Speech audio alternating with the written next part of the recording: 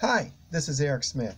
Time to do another quick look video, and I thought I would do it from the epistle of 2 John, verse 9, and the word of God reads this way.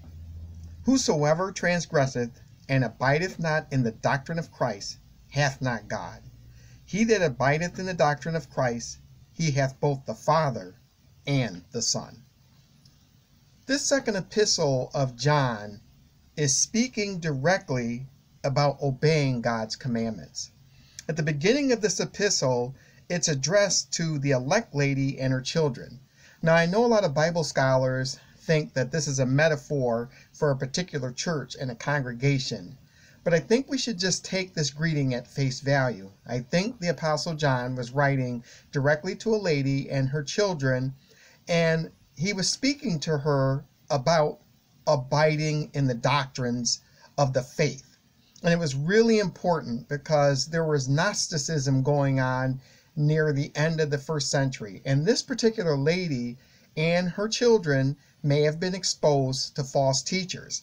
That's why verses 7 through 11 in this short epistle concentrates on false teachers. And in this particular verse, it says, whosoever, and that's whichever person, transgresseth. Now, that word in the Greek means to violate a command. And what the Apostle John is saying, there are false teachers, they are violating the commands of God. That's why it says, whosoever transgresseth and abideth not in the doctrine of Christ hath not God. And that word abideth is a really serious word. It means to endure, to stand, to continue in. It means you're not only accepting it at face value, but you're continuing in it all the time. So you're to abide in the doctrine. And he says, whoever abideth not in the doctrine of Christ hath not God. And it's important because it says the doctrine of Christ. There are many people, particularly false teachers, that will say, oh yeah, I trusted the Lord Jesus Christ. I know Jesus. Well, that's just lip service. Do they abide in the doctrine of Christ? And the doctrine of Christ is everything Christ said in the Gospels and all the doctrines of the apostles in the New Testament.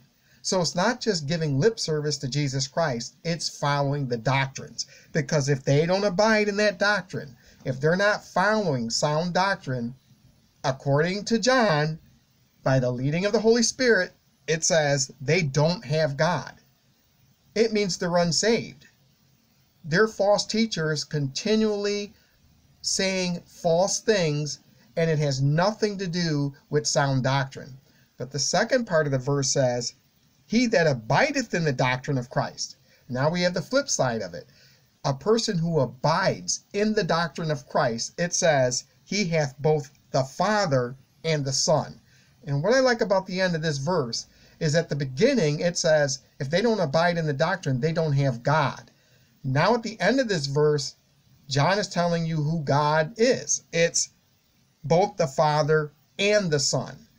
So it's basically kind of telling you, you have God, but I'm going to be specific, you have God the Father and God the Son, and though it's not mentioned, you have the indwelling Holy Spirit as well.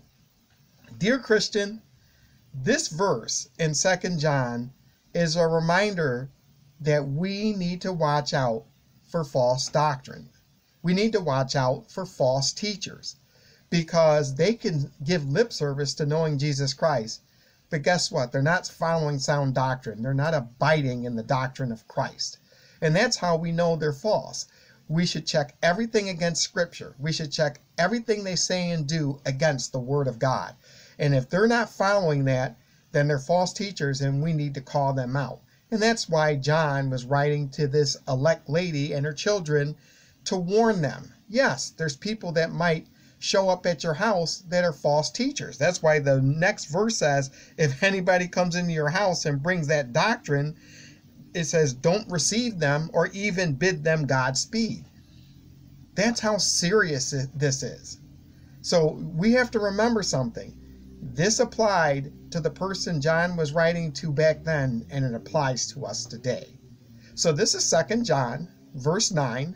Just wanted to do a quick look to encourage you, Christian, that you need to abide in the doctrine of Christ. If you're a Christian, if you have the indwelling Holy Spirit and the truth of God's Word, you will consistently do that. Even in your sanctification, as you're learning Scripture, you will abide in the doctrine of Christ. As always, if the videos on this channel have encouraged your Christian walk and have edified you, in any way, but you have not subscribed to my channel yet and you want to, hit the button. If you want to leave any comments, please do so, but please do not be snarky. Please do not be profane. We want to be Christ-like in everything we say and do. And until we do another quick look, remember, we want to abide in the doctrine of Christ. We want to follow his commandments. We want to do it consistently.